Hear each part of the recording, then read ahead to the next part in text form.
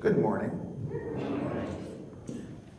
Jesus heals the man born blind by taking some dirt and spitting in it and making a paste of mud, and he smears that paste of dirt and saliva on the man's eyes. It's kind of striking and earthy and maybe a little gross. Yeah? So it got me thinking this week. So I went out and got some dirt, and I spit an awful lot. And so I have this little bit here. There's a couple more jars in the narthex next to the Anglican rosaries. You're welcome to take some home. If your knee's bothering you, you can just like rub it on a little bit, or your hip. If you got a little like sore tooth, you can just kind of like stick it in there. I'm just kidding about the knee. It's also just water, don't worry.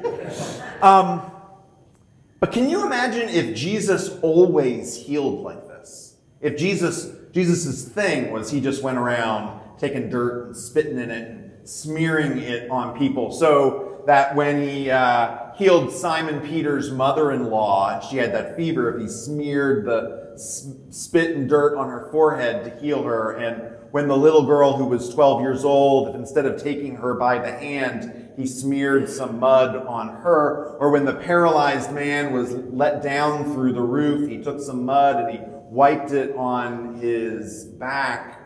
If this was just how Jesus healed, what would we be doing in church every single Sunday? We'd be smearing people in mud. I mean, Jesus teaches his disciples the Lord's Prayer. We say it every Sunday, right? Jesus says, take bread and take wine and do this in remembrance of me. We do it every single Sunday. If this was just a way that Jesus healed every time, this is what we would do. We'd make mud and we'd smear it on people. I also think Christians, we would argue about the right way to do it. Just because we have to argue about everything and the right way to do it. Just like the Pharisees were arguing in the gospel lesson, right? The Baptists would be like, you got to dunk them in the mud. And the Methodists would be like, you got to sprinkle them with the mud. Episcopalians, we would have a nice sterling silver bowl. It would have a Latin name. And we'd have an acolyte who would just carry around the mud, right? We'd all do it differently and claim this was the right way to do it. Which I think is part of the point of what Jesus is saying here. Jesus does not heal just one way. He heals in myriad ways. In fact, it's hard to find him heal two people the same way. This guy, he makes some mud. There's another guy who's deaf and mute. He sticks his fingers in his ears and he spits on his finger and puts it on his tongue and says, Ephphatha, be opened, and he's healed. He goes to the little girl and he takes her by the hand and he says, Talitha kum, little girl, get up. The man who's let down on the pallet through the ceiling, he says, your sins have been freed. Go. To the centurion who comes to him with his servant at the point of death.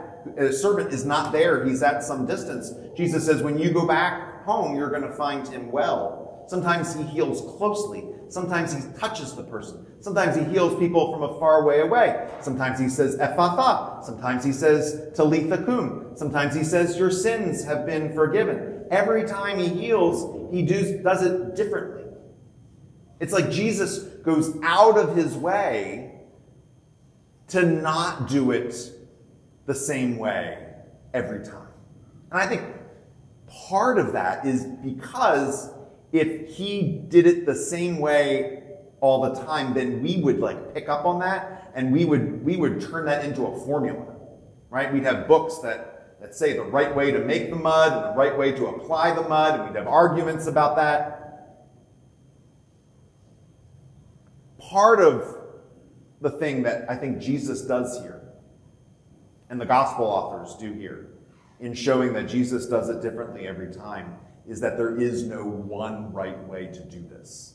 There is no one right way that God brings about healing. There is no one right way that people come to faith. I think another great example of this are sort of the twin pillars of the New Testament, Peter and Paul. Peter is called out of his job. He's fishing. And Jesus says, come follow me. He does. He follows him for 3 years. He has quite literally a front row seat to Jesus's ministry. He's there for every teaching. He's there for every miracle. This 3 years.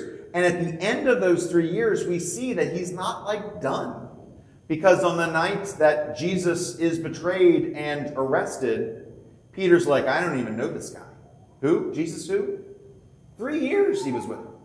And he still hadn't fully been brought into the faith. Paul's riding on his horse. Bam! He sees a flash of light. He falls off the horse and he's done.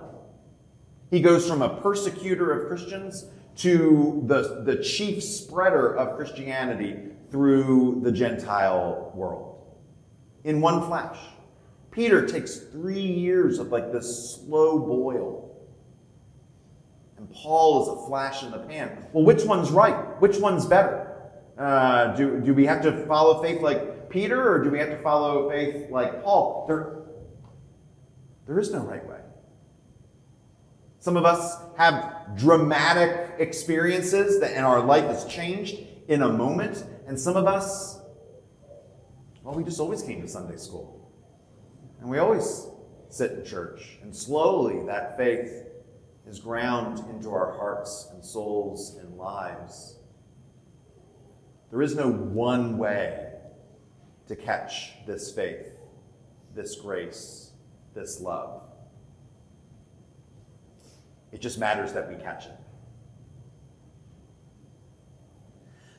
The second thing I get out of this myriad ways that Jesus heals is that when Jesus comes upon a person, he doesn't just see them as a nameless, faceless person, random person, and they just get the formula. They get the mud, they get the spit, they get the smear. Next, mud, spit, smear, right? Every person he approaches as an individual. Oh, this girl, I'm going to take her by the hand and say, get up. This person, I'm going to say, your faith has made you well. This person, I'm able to heal at a great distance. And this guy, the man born blind, gets a little smear of mud on his eyes. Each person that comes to him, with each of their individual hurts and problems, are seen not just as random person number 2, but as an individual who is known and loved. Each of us come to church here. If we had time, we could go around and we could say, why are you here? And we would all have different reasons about why we're here this morning. We would all have different stories about our lives of faith that brought us to this point. Sometimes those stories will look like Peter's. Sometimes those stories will sound like Paul. Sometimes they'll sound like something else entirely. If we then went around again and we said, what are the ways that God has used you to minister to other people? Again, we would have a myriad of stories. And we each come here today with our own stuff. We may not have brought in a bag with us, but it's like we have a bag of stuff.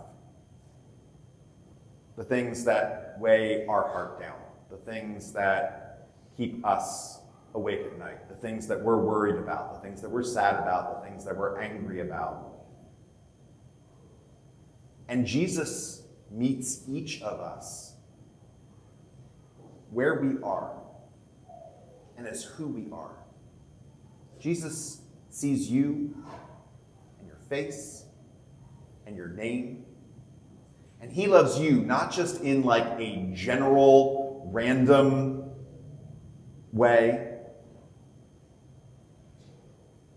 but he sees and loves you in a specific way, like the little girl, like the man let down, and like the guy who was born blind. And however he meets us, we can still say, I once was blind, but now I see. Do you see? Amen.